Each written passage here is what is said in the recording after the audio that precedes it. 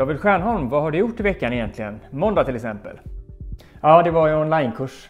Jag öppnade to-do-kursen och tog emot de som anmälde sig med öppna armar. Ja, och Testa, vad har du att säga om den dagen?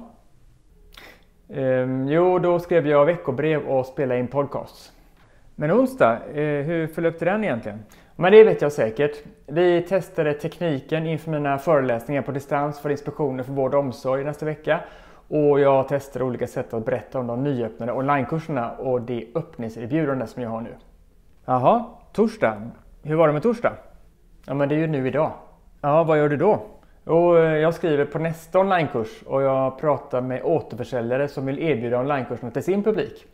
Det verkar som att dessa veckor har ett visst tema. Ja, det stämmer. Så vad blir veckans ord?